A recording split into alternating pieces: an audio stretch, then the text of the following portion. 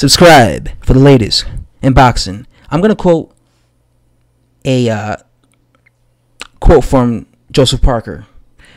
If we were offered to get a rematch with Dillian Whyte, we'd take it. Whether Dillian is ready or willing to take a rematch, I don't know.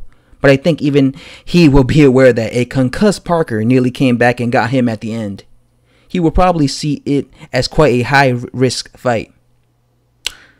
So that is what Joseph Parker had to say. He says in the end that Dillian Whyte was almost knocked out by a concussed Parker, and because he's talking about in the last round he would manage to knock down Dillian Whyte, and I think the only reason that happened was because Dillian Whyte was so exhausted. If you look at that fight, Dillian Whyte was exhausted in that fight. By the 12th round, he was completely exhausted. Had that been a fresher Dillian Whyte, he would have never got dropped. It was just due to fatigue, and because because if you look at this fight, he was the one putting in the most work. That's why he was the guy who was the most tired throughout that fight, because he was the one actually applying the pressure. First of all, I don't want to see a rematch between Dillian Whyte and Joseph Parker, because Dillian Whyte, to me, clearly won. I didn't see this as a competitive fight. I saw this as a one-sided beatdown, and I thought Dillian Whyte clearly won. At no point did I understand some people looked at this fight as a very highly competitive fight. I was not one of those people. I felt that this was an easy fight for Dillian Whyte. I thought he clearly won, and I don't think there's any need for a rematch. What's the point of a rematch? The only time I want to see a rematch is if the fight's like very highly competitive and it's back and forth. But this was a case where the majority of the rounds were dominated by Dillian Whyte, and then in the end he managed to knock down a very tired and fatigued Dillian Whyte. But prior to that, it wasn't really that competitive to me. It was really one-sided. That's just my opinion. People disagree with me, but that's just how I felt. It's my opinion. And again, what's the point of Dillian Whyte? And I think what Joseph Parker really needs to do is kind of work his way up again. He's coming off 2 back-to-back losses. Like I said, he should fight Derek Chisora. Because Derek Chisora just had that upset win over Takam. Fight him in the UK. People know who Chisora is.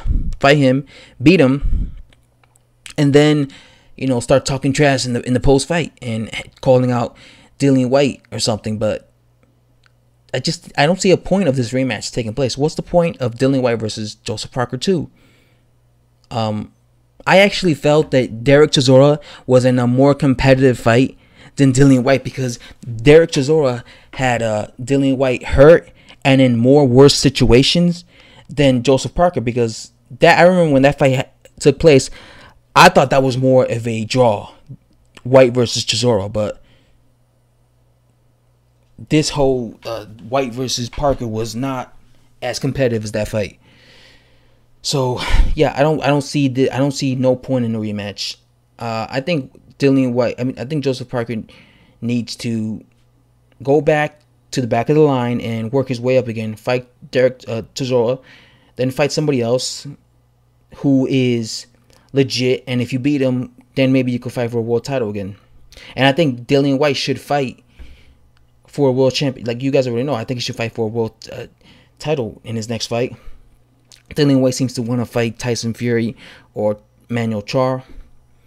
I think he beats Manuel Charr easily, and he'll win that regular WBA belt. But I wouldn't consider him a champion, even if he won it. I mean, he'll technically be a champion, but you guys know what I'm saying. I wouldn't consider him like a champion, because the guy who holds the real WBA strap is Anthony Joshua.